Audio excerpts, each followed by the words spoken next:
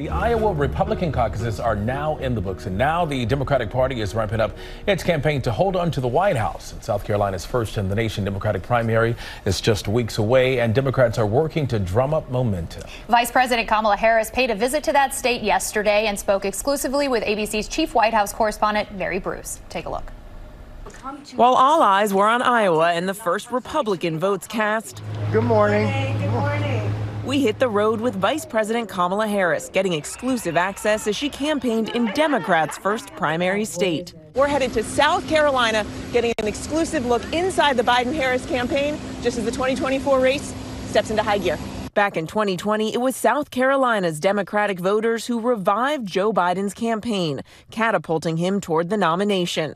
3 years later, the Biden-Harris campaign, hoping that enthusiasm is still here.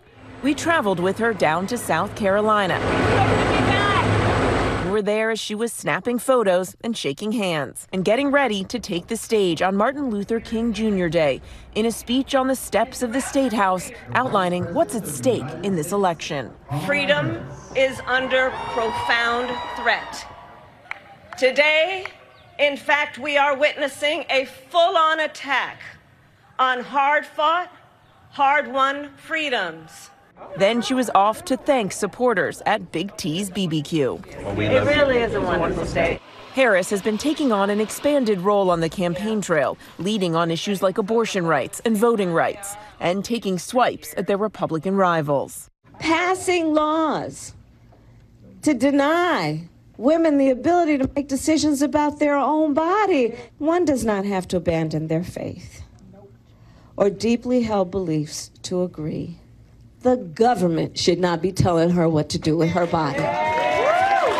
After a surprise stop at the University of South Carolina to greet their undefeated women's basketball team, we got a chance to ask the vice president about their campaign strategy. Do you think Donald Trump at this point is a foregone conclusion? I don't know, but look, if it is Donald Trump, we've beat him before and we'll beat him again. When you, again, look at all of the issues that are at stake, including our standing in the world, I think that the people of America want more in terms of the outcome of this election and charting the course for the future of our country.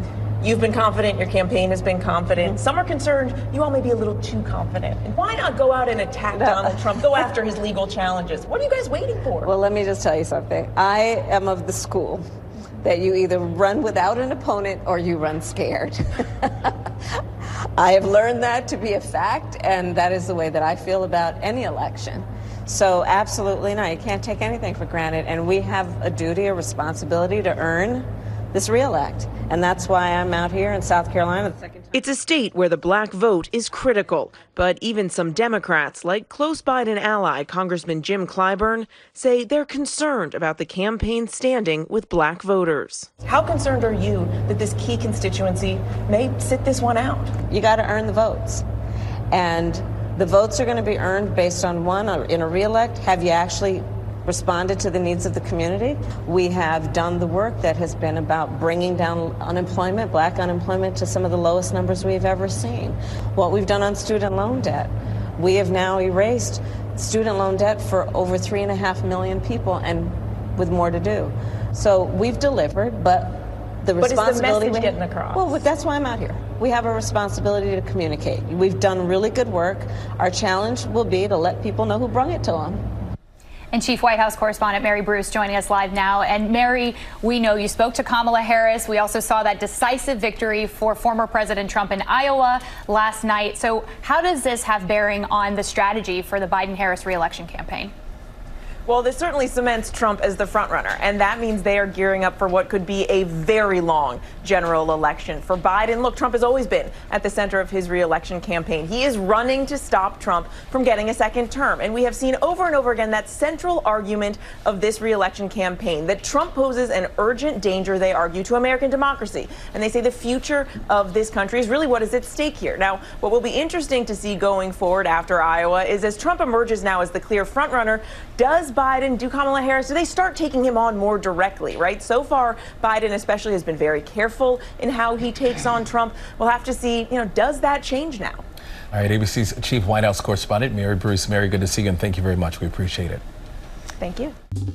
Well, hey there, GMA fans. Robin Roberts here. Thanks for checking out our YouTube channel. Lots of great stuff here. So go on, click the subscribe button right over here to get more of awesome videos and content from GMA every day, anytime. We thank you for watching, and we'll see you in the morning on GMA.